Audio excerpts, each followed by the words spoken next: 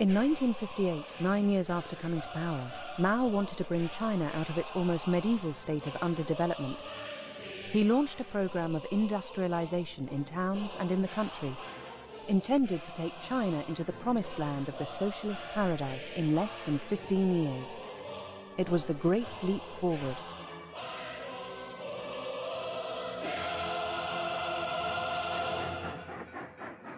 But the crazy dream became a nightmare and dragged 650 million Chinese people into hell.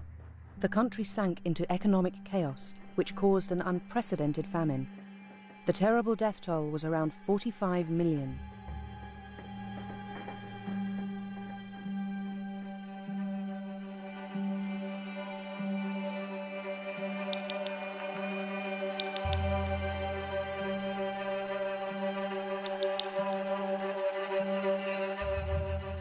Even today, Mao is an untouchable icon. As the founding father of Red China, he holds the nation together and gives legitimacy to the current authorities. So as not to damage his image, the Chinese Communist Party has maintained a deafening silence on this tragedy for 50 years. For the first time, this film is raising the curtain on this bloody episode in Chinese history.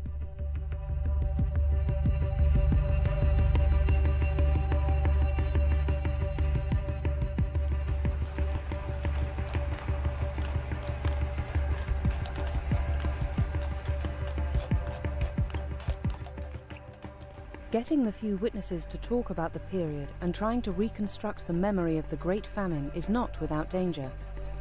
Very few have dared to defy the taboo and break the silence.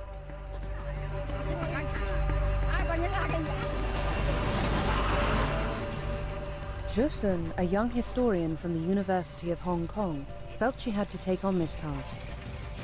Over 4 years, she crisscrossed the Chinese countryside to collect the testimony of survivors of this terrible tragedy. As soon as I think about that time, my legs start to shake and I feel a great sadness.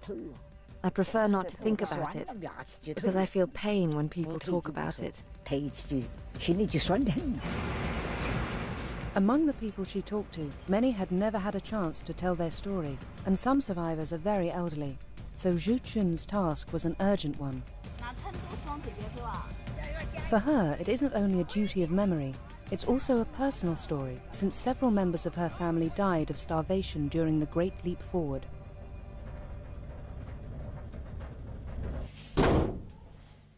Yang Zhisheng, a journalist and historian, published Tombstone in 2008. It was the first Chinese book on the Great Famine. Published in Hong Kong, it has been banned in mainland China. His own father died of starvation during that period. Even if no one from my family had died of starvation, I would still have written the book, because it's very important. As a journalist, I had to bear witness. I did it so that future generations can know the truth.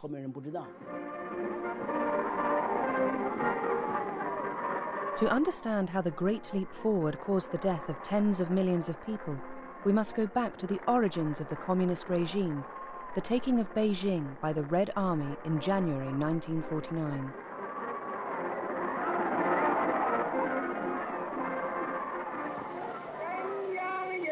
The central government of the people is established.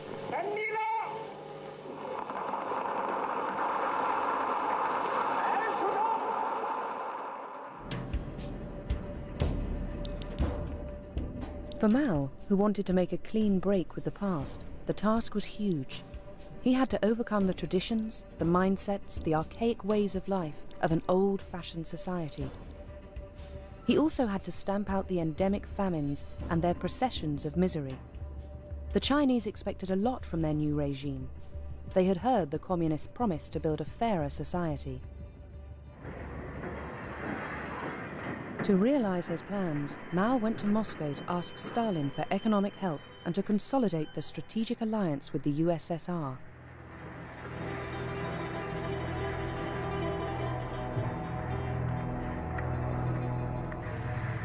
The Chinese leader felt huge admiration for his Soviet counterpart, who nevertheless treated him with contempt and made him wait 2 days before seeing him. The two countries signed a treaty of friendship. The USSR would supply China with huge quantities of arms, factories, industrial and farming equipment, and all kinds of advisors.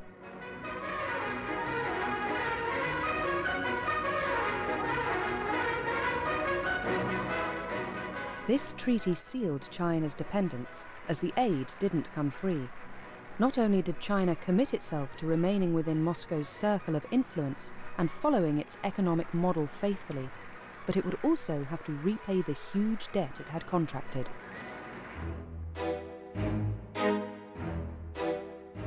As the first step towards the Soviet model, less than a year after coming to power, the Chinese communists started a massive reform of agriculture. It affected half of all cultivated land and benefited 300 million poor peasants.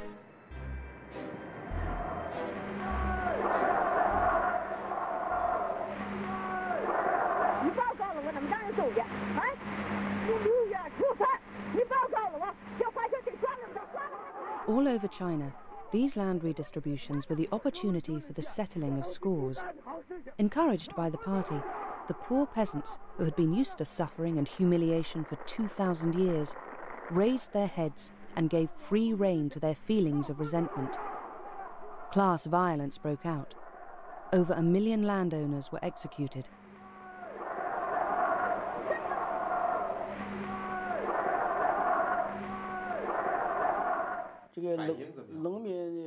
The Chinese peasants had their best 2 years between 1950 and 1952, just after the land distribution and the agricultural reform. In 1950 they were still poor, but life quickly improved from 1952. In my home region we were farming land which was ours, and we had enough to eat. We gave part of our harvest to the state, and we kept the rest for ourselves.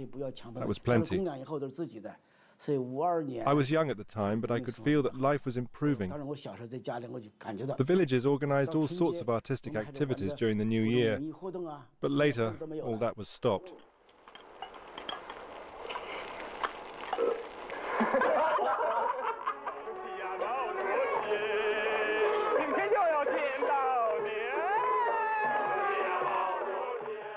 Mao, the liberator of China and the peasants, was revered as a god of the harvests and worshipped as the emperor of the new Red Dynasty.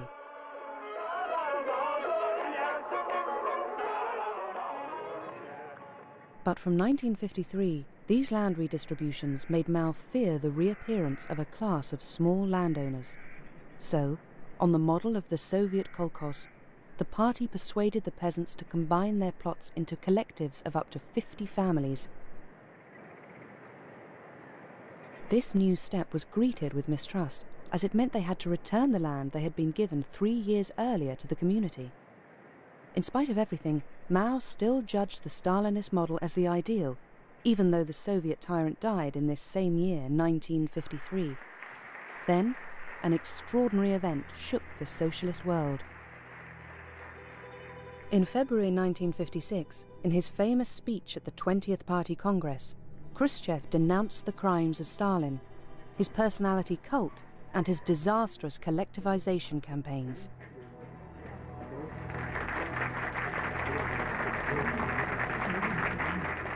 As a result, in China, the Stalinist model praised by Mao was withdrawn. The campaign of agricultural collectivization was suspended, and Mao's ideas were no longer in favor. As always when he had problems within the party, Mao turned to the people to regain the upper hand. As a good tactician, he invited the whole country to express themselves freely and to criticize the leadership. He called it the 100 Flowers Campaign, and it took an unexpected turn. Delighted at this exercise in democracy, the intellectuals criticized the very nature of the communist regime. For Mao, whose aim was to flush out the critics, the strategy worked. He could then publicly identify all those who had spoken against the regime as class enemies.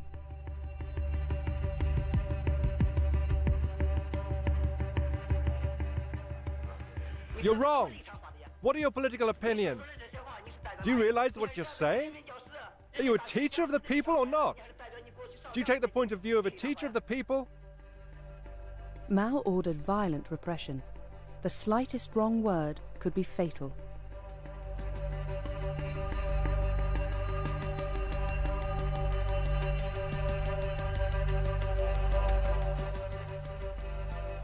Between 500,000 and 1 million people, mostly teachers, were labelled as rightists and deported to forced labour camps where many died of starvation. 3,000 of these dissidents were sent to the Jibiango labour camp on the edge of the Gobi Desert, a so-called re-education camp. Oh, if only you knew. So many of us died. In all, 70% of the camp's population. At the time, we slept on the bare ground, in holes we were made to dig. The dead were put into big trucks and transported into the desert. They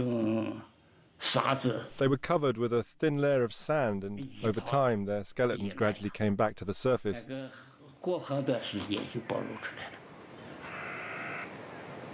These are the remains of this mass grave just a few years ago. There is a climate of terror that reaches all the way to the top levels of leadership.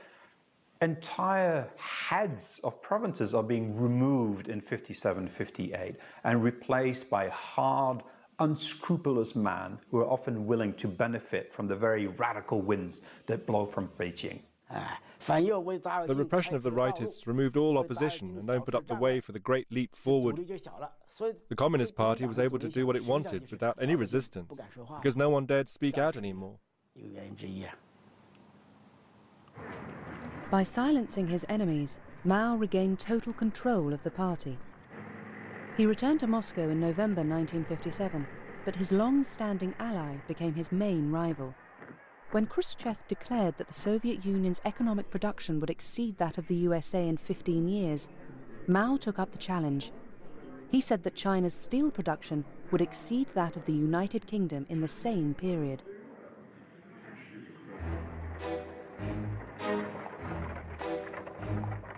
"100 million peasants were recruited from all over the country to work almost with their bare hands on building projects on an epic scale, constructing roads, railways, dams and canals. For Mao, there was no doubt. The great leap forward to a communist society had really begun. The slogan "Dare to think, dare to act" became the official line of the party.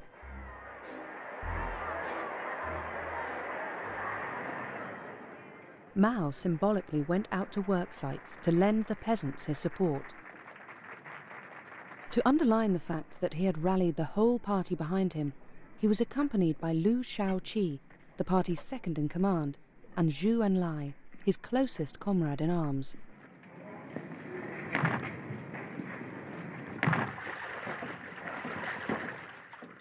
Liu confirmed his support for Mao by saying, "Hard work for a few years, happiness for 1,000.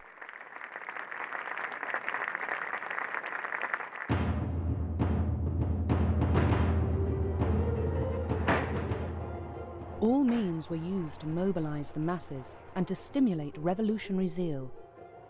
In an extraordinary campaign, Mao identified a new enemy. Sparrows were accused of eating the crops. The Chinese were called out in their millions to prevent the birds landing. As a result, the sparrows died of exhaustion and gave way to a new enemy: insects. They proliferated and ate part of the harvest. This absurd campaign was followed by another step towards radical collectivization.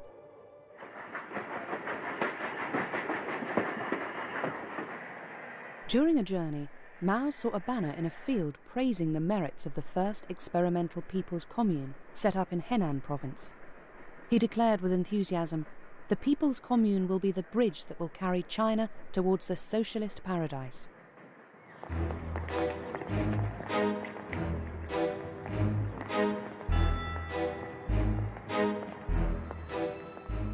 The saying was taken up in all provinces, and in just one summer, thousands of communes were formed. They consisted of up to 2,000 families. There were even plans for enormous communes, combining up to 10 or 20,000 households, which would be headed by cadres who were totally dedicated to Mao.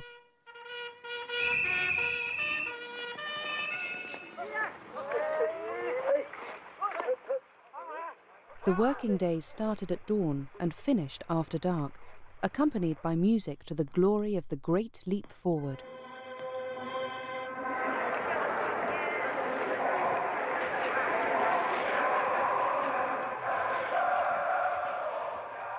As the basic unit of the future society, the commune experimented with a completely new way of life. Here, everything was designed to immerse the individual in a collective life geared towards production. All private property was abolished. Houses, animals, land and production tools became collective property. Nurseries and free, compulsory schools liberated women from their maternal duties so they could work in the fields.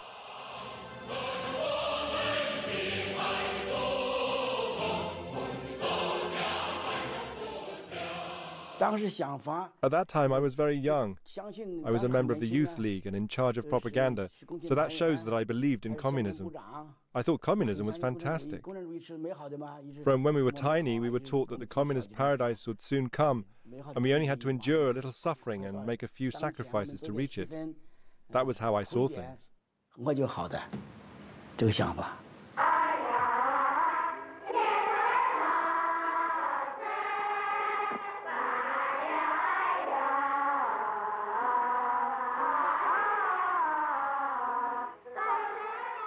The family unit disappeared, and children were made to live by the new rules of collective life.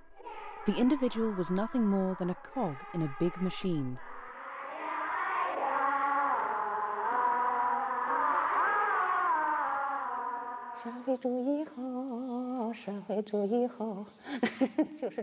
I think the words were, socialism is good, something like that, but I can't really remember. Did you sing different songs when you were at home? We only sang in school. Outside, life was very hard. There was never any let-up. Why would we want to sing?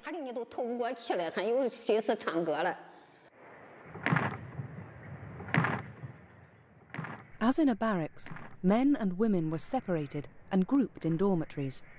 Sexual relationships were regulated.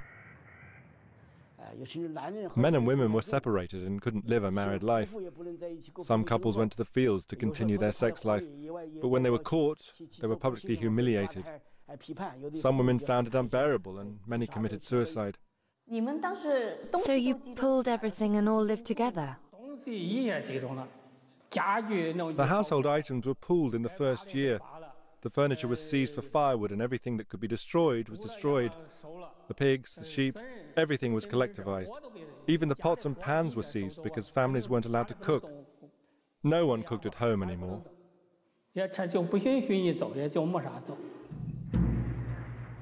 The aim was to force the peasants to take their meals in the commune's collective canteens.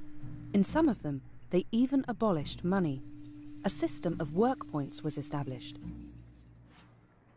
Food was distributed according to merit, i.e., each person's capacity to fulfill the production objectives.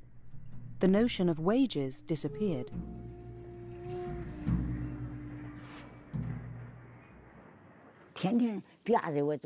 It was compulsory to turn up every day. If your name wasn't on the attendance list, you were punished and you lost work points. They took points away from you.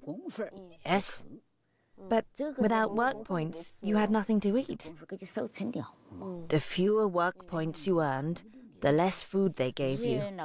Oh, it was miserable. I can tell you that life was brutal for everyone at that time, except the cadres. Those people lived well.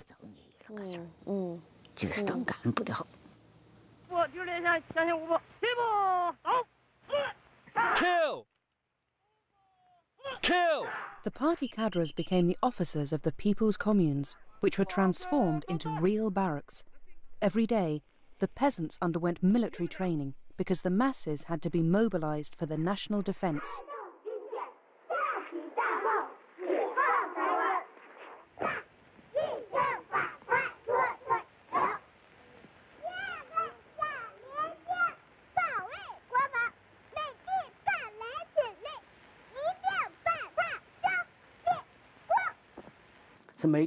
Every morning, the peasants gathered at the entrance to the village and waited for the group leader to allocate the tasks. At the end of the day, the leader shouted, "Work's over!" and the peasants went to eat. They weren't motivated and productivity was very low. That was one reason why productivity didn't increase. In the people's communes, peasants had no right to free speech. Their skills weren't taken into consideration anymore. Everything was decided by the authorities, who mostly knew nothing about the subject. They decided everything. The distance between each rice seedling, the type of seed, the amount of fertilizer to be used. Land suitable for one type of crop was used for another. As a result, the peasants became totally demotivated, and poor harvests caused the first food shortages. But Mao always wanted more. To increase agricultural production, he made communes compete against each other. The ones that recorded the biggest harvests were rewarded in ceremonies organized by the party, while the inhabitants of the communes were terribly short of food. This was a world where achieving record production, called launching a satellite, went hand in hand with announcing falsified figures. The cadres were caught up in an escalating spiral.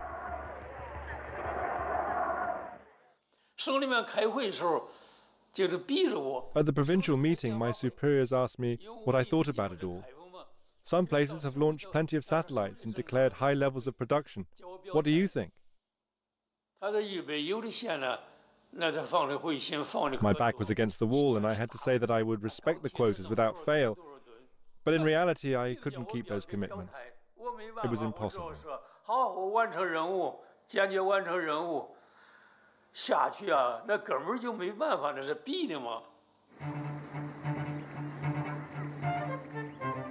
They showed Soviet advisors a field of wheat where the ears were so extraordinarily close together that they supposedly supported the weight of 6 people.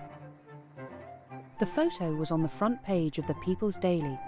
Everyone was fooled, and those who weren't were too scared to say it was a con. Lying became common at all levels of the hierarchy. The figures for agricultural and industrial production were falsified throughout the country to meet and even exceed the targets set by the party.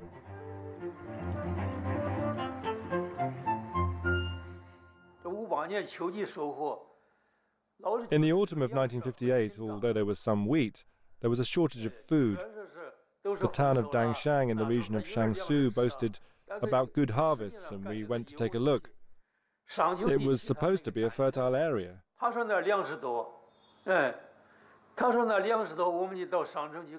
Everyone who went quickly realized that it was all nonsense. They showed us piles of crops where the cereals were on the top, but underneath was just straw or stubble. Everyone understood what they'd done, but no one dared talk about it. I saw the trick too.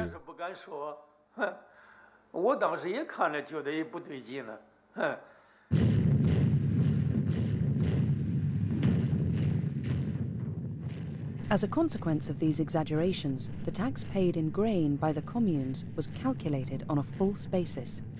In some regions, the result was that the state demanded almost all the amounts really harvested.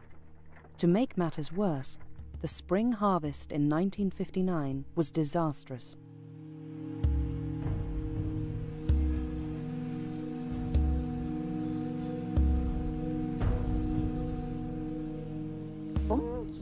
The wheat had hardly been cut when all the members of the commune were made to carry the crops on their back to a boat which took them away. They did it at night by torchlight. As soon as the crops were gathered, the wheat was taken away. Yes. They were shipping it out to pay debts. Yes. Do you know which country had to be paid back? How would I know? So who told you that the debts had to be paid? The cadres said that. At every harvest, Deng Xiaoping said debts had to be repaid even if the country was very poor. Did they leave you a little bit or not? A few kilograms. Far too little to feed us till the next year. The famous debt was the one that China had contracted with the USSR for the purchase of hundreds of factories that were delivered ready for use. Beijing undertook to repay Moscow in the form of agricultural produce. Mao wanted to accelerate repayment, even if it meant people starving in the countryside. In some regions, people really had nothing to eat. I was sent out of the village on a mission, but the members of my family who stayed behind were reduced to eating the bark of medlar trees. Tree bark? Yes, tree bark. They ate the roots of banana trees too, anything they could find. People also ate mud, a sort of white mud. Stems of rice too. We were so hungry that we filled our stomachs with whatever we could find. Once I saw an adult collapse. He fell to the ground while trying to eat a sort of bean paste. He died in front of me, and he still had the food in his mouth. So I laid him under a tree. We were so hungry that soon afterwards we started eating the leaves of that tree.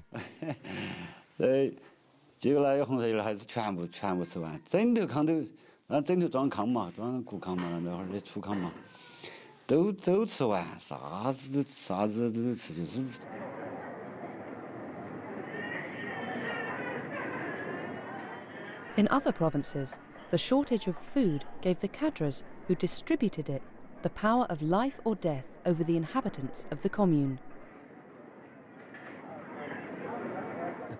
In theory, peasants were entitled to 250 grams per day, but the cadres allocated themselves much more.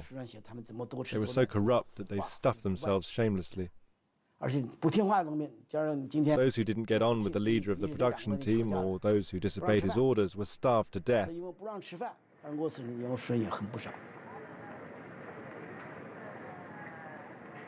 He who does not work shall not eat. That is the principle that was applied from 1958 to 1962, meaning that entire categories of people deemed to be unfit, deemed to be too weak or vulnerable, pregnant women, were deliberately cut off from the canteens and starved to death. That qualifies as murder. Were the cadres here very violent? Yes, very cruel. I remember that when they caught some peasants who had stolen some roots from the fields, they tied them up from head to foot.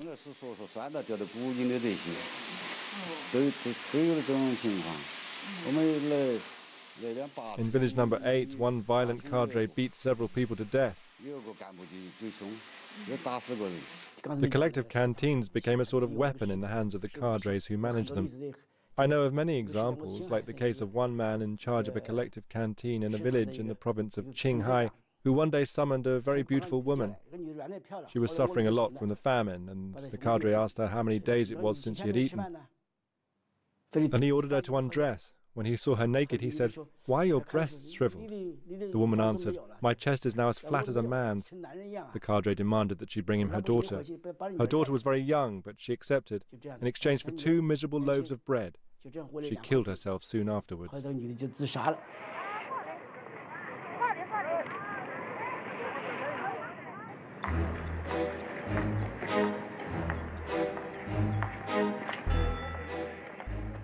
In the spring of 1959, Mao's frenzy took another form.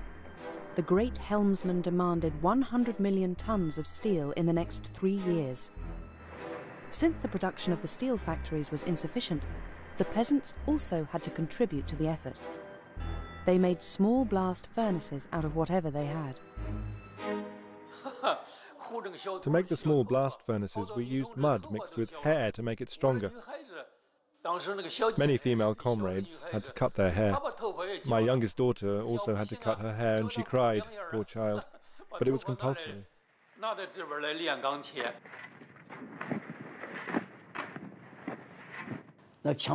Nearly all the trees in China were cut down for fuel.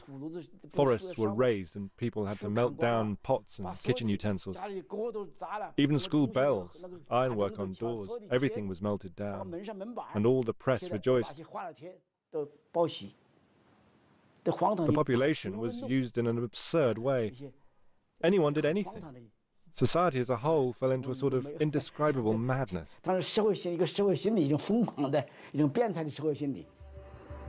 Officially, China started producing millions and millions of tons of steel. In reality, all that came out of these foundries was an unusable metal.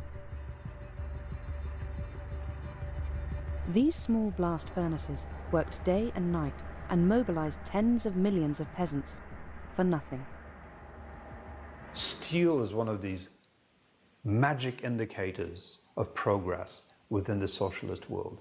The consequence, of course, is that the farmers are worked literally to death, and the grain is taken literally out of their mouths. But that's a price worth paying, in Mao's view.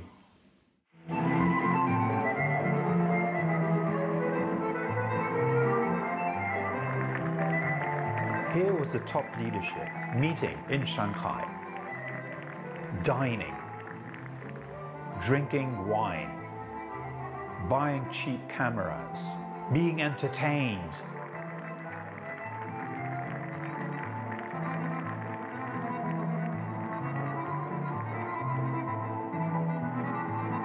The idea that Mao somehow didn't realize that there was mass famine in the countryside is a myth. It's a complete myth.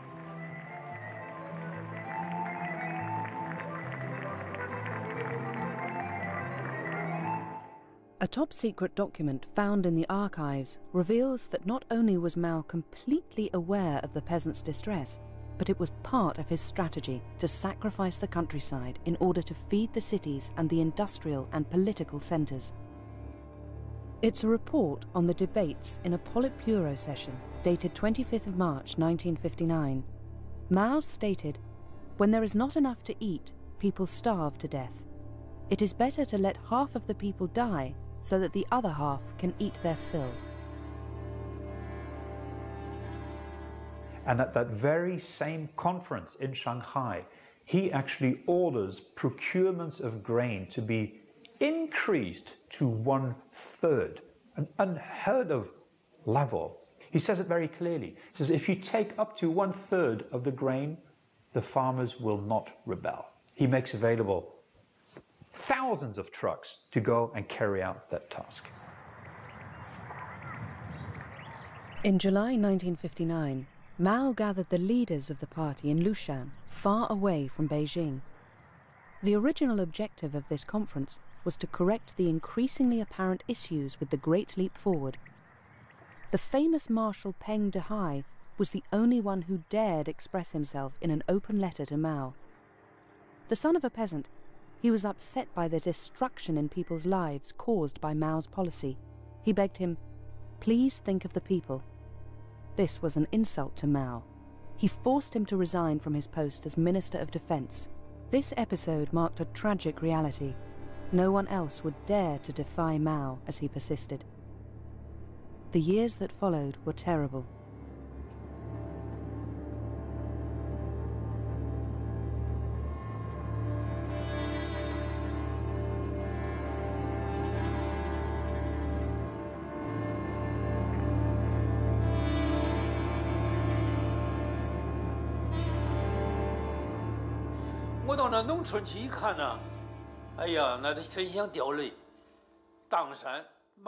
When I went to the villages, oh, it was hard not to cry. In Mangdangshan, to the north of Yongcheng, as soon as we arrived, we saw the houses were empty, totally deserted. People were lying on mats with empty stomachs and their bodies swollen from lack of food. We could see they were dying of starvation. It was obvious. In that county, 120,000 people died out of a total population of 1 million. Around 1 inhabitant in 10 died of starvation. Countless others were suffering from oedema. Can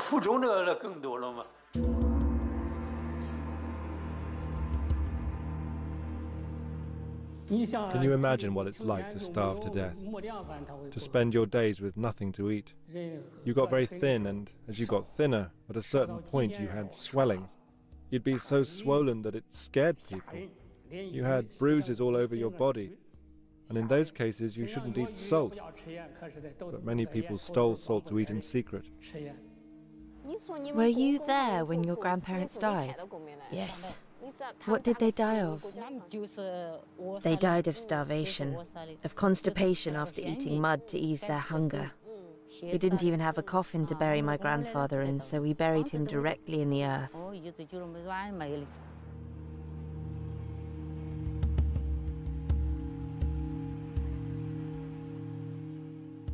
Did no one bury the people who starved to death? Who could do it? They often died by the road, far from their families who weren't strong enough to bury them.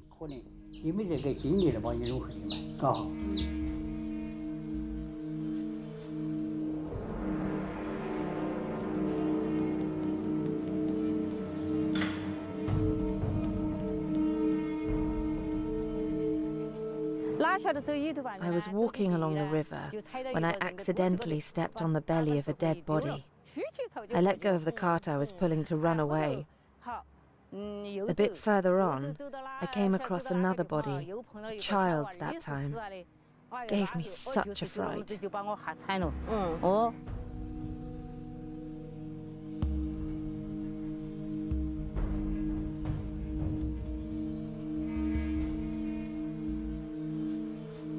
The most shocking part of all this is that the population wasn't starving to death because of a complete lack of food. The state's granaries were full. In the time of the dynasties, when there were famines, the emperors opened the reserves and distributed the food to the people in distress. Conversely, the leadership of the Communist Party, a regime that claims to serve the people, refused to help the people who were starving and didn't open up the granaries that were full. That really astounded me. Whole populations were camped around the granaries. They begged, "Communist Party, give us a little food." They begged until the starvation finished them off. It was unimaginable.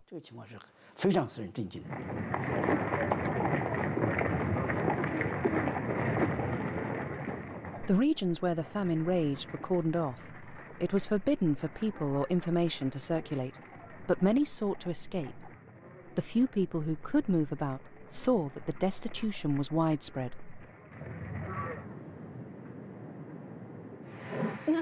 When the train stopped in the station, I saw crowds of starving people stretching their hands through the windows to ask for food. Everyone was suffering from hunger at that time. All those people were fleeing the famine. Children, old people, they all ran around the train to beg food from the passengers. From 1958 onwards, the cities are quite literally protected from the countryside. People are not allowed to just move about freely. A farmer who brings a cow to market will need to travel with a permit from his local cadre. People who try to flee the countryside are sent back.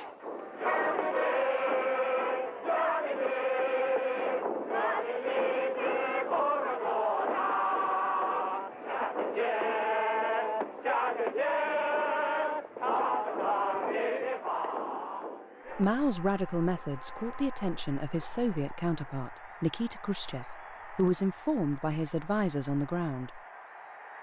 During the grandiose ceremonies for the 10th anniversary of the Chinese Revolution, he took Mao aside and begged him in vain not to repeat the excesses of Stalinist collectivization. Khrushchev would say later, Mao thought he was an envoy of God charged with the divine task of building socialism before the Soviet Union. Mao ignored Khrushchev's warnings. He gave the order not just to carry on, but to increase production figures, which he said were necessary to the successes of the Great Leap Forward. 9 months later, Khrushchev suspended cooperation agreements with China and repatriated 15,000 advisors. It was the beginning of the split between the two countries. Liu Shaoqi, elected president of the Republic in April 1959, tried to restrain Mao, who was still chairman of the party. But another year would go by before Liu Shaoqi ordered investigations into the reality of the famine on the ground. I went to investigate in Yongcheng, which is the biggest county in the Jiangsu region, because I wanted to know what was really going on. Yongcheng wasn't under my jurisdiction, it was under Jiangsu's. When the local leader found out that I was investigating, he told me lies. He ordered all the people I saw to repeat the same about the death toll from starvation. He said that in total 90,000 people had died unnatural deaths. In reality, the total was 120,000 people, as we said at the time. You couldn't say they had died of starvation. He instructed each district to declare a certain number of deaths, so that the total never exceeded 90,000. All that was to hide the truth from us.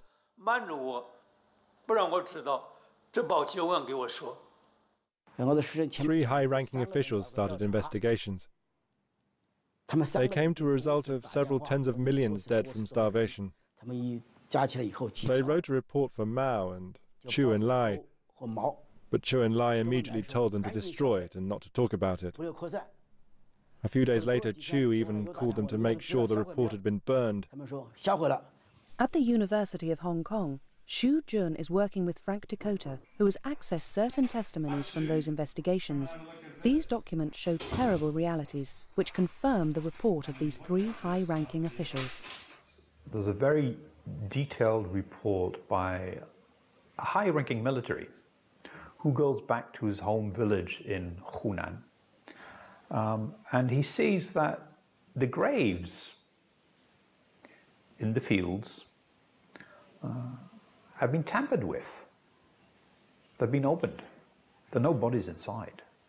So he wonders what is going on. It's a rainy day. He sees the house of the local party secretary, the smoke coming out. He walks up to the house, opens the door. He sees 4 large pots in which body parts are being boiled down. And it turns out that the local party secretary has decided that you can actually recycle human bodies, simmer them, and then use it as fertilizer on the fields. During the Great Famine, thousands of cases of cannibalism were recorded in official reports.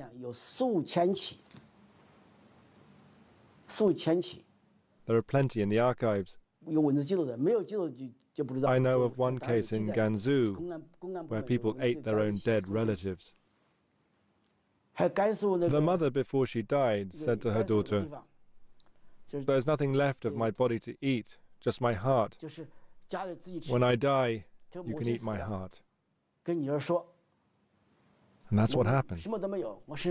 When she died, her daughter ate her heart. But she, in turn, was eaten a few days later.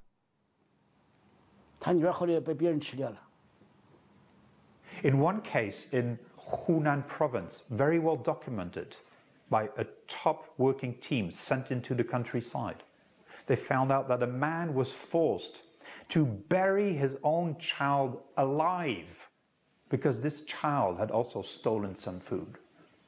The father who was forced to bury that child died of grief 3 weeks later. In the spring of 1961, President Liu Shaoqi went to investigate for over a month in his home province of Hunan. He found out that friends and members of his family had died of starvation without him knowing about it, because the local cadres had hidden the truth from him. He was upset.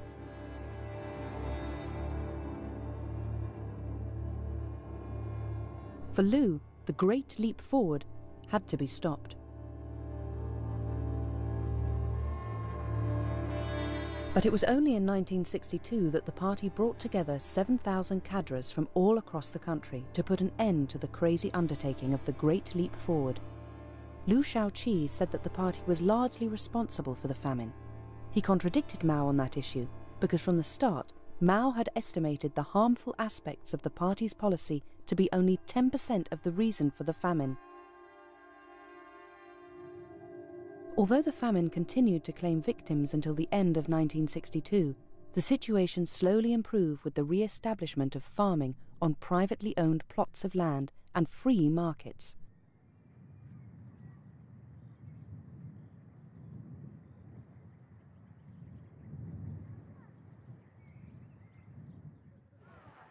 Radical collectivization in the countryside and senseless quotas for farming production, as well as steel production in small blast furnaces, were all stopped. The Great Leap Forward was over. But I have called the Foreign Minister here, Mr. Tavish has, and has got permission to photograph freely in Peking. And I think that if this information were communicated to the people whose permission you are asking on, the world knew nothing about these 4 years of tragedy. The regime at the time put everything in place to hide the truth at all costs. There were Western journalists working at the New China Agency. They translated our articles into English. In the 1960s, these foreigners regularly took their holidays in the province of Anhui. Everything was arranged for their arrival. The shops around where they were staying were filled up with food. Stylishly dressed girls were conscripted to canoe on the lake close by. The staging was magnificent, and the foreigners wrote articles when they returned, swearing that there was no famine in China. Everything was staged to make the Western journalists believe that China was a paradise of virtue and plenty. In the same way, foreign political leaders were taken in. Returning from China in 1961, François Mitterrand described Mao as a humanitarian and certainly not a dictator. He said Mao had assured him, "The Chinese people are not on the verge of famine. I repeat, in order to be clearly understood, there is no famine in China." It was an enormous lie. The Chinese leadership knew perfectly well that their policy was killing tens of millions of people. The question of who should answer for these acts before history was an issue of power more than ever before. Liu Shaoqi was called to see Mao Tse-Tung by a swimming pool. And Liu Shaoqi made a mistake when he said, "You and I are responsible for the famine. And all of it, including cannibalism, will go into the history books. History will judge us." At that point in time, I think Mao already sealed the fate of Liu Shaoqi and thought, this man is my worst enemy. Mao didn't want to be placed in difficulty by this subject or by others. So to regain power once more, he led the Chinese youth into the movement of the Cultural Revolution against the party bureaucrats.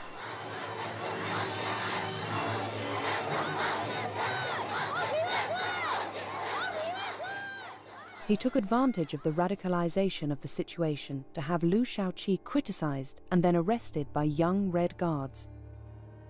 Imprisoned and without medical care, Liu died in a cell in 1969. From then on, no one would dare speak of the Great Famine again and of Mao's responsibility in this tragedy. Who is responsible for what happened? There can only be a very simple answer to that, or a very complicated one. The very simple answer is that Mao, Chairman Mao, was responsible. He initiated it, he started it, it was his vision, he stopped it. He was responsible from beginning to end. Mao ranks as one of the great mass murderers of the 20th century. The more complicated version is, how did one man get away with all of this? So it seems to me that it is both a man and a system who are both responsible for this. It's a collective responsibility of the Communist Party of China at that time. Why, 50 years after the Great Famine, do the authorities still refuse to recognize the reality of it, to discuss it, and to draw lessons from it? I think their attitude is stupid. The authorities are convinced that it would damage the legitimacy of the communist regime and threaten its leadership. In my opinion, their fears are unfounded. Do you know why I wrote my book Tombstone?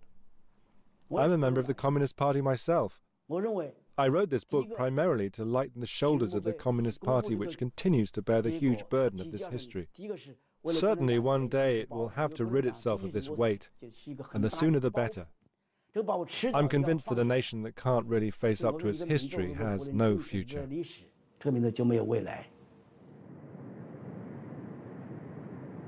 When Mao died in September 1976, he left behind a country in ruins. The nation paid tribute to the great helmsman in a grand funeral, but in the gathered crowd, many must have been thinking about their loved ones who died in the Great Famine. Today, the figure for the death toll still divides historians. Yang Zhisheng estimates that the 4 years of the Great Famine killed at least 36 million people. Frank Dakota estimates the death toll to be at least 45 million. Other Chinese historians put forward the figure of 55 million, almost the same as the total number of victims in the Second World War.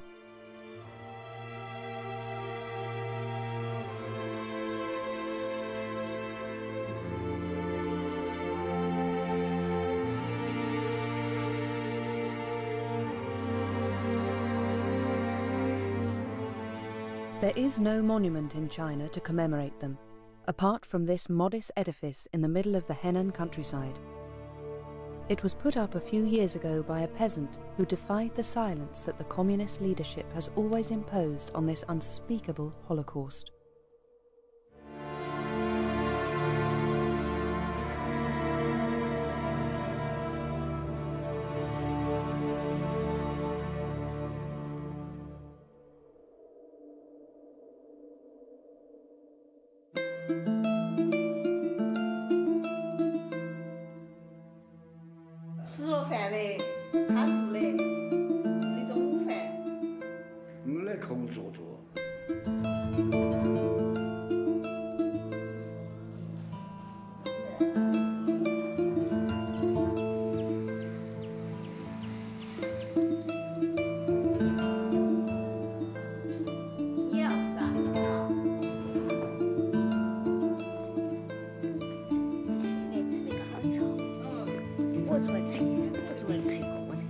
一个人啊，哦，也还是可以。